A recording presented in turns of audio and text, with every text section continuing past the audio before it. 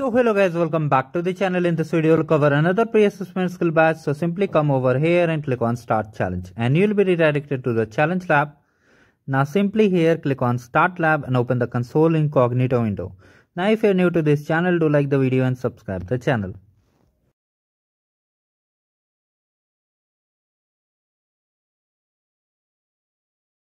Here you may get another pop-up. Simply click on I agree and continue.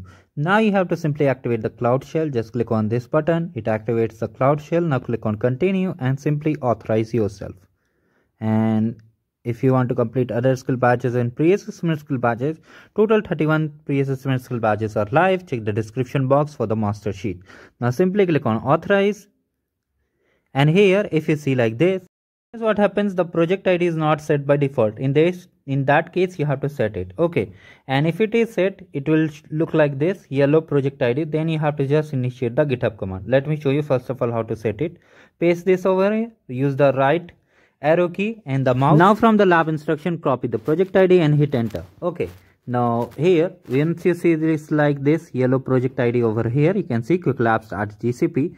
Then you have to just come to the lab instruction, in the description box, and the GitHub repo is here. Paste over here and hit enter.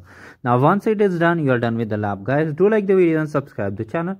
And for the skill badges, lab free courses, you can check the description box of this video. Once it is completed, we'll move forward to the lab instructions and check the score, and then I will show you how you can claim the badge.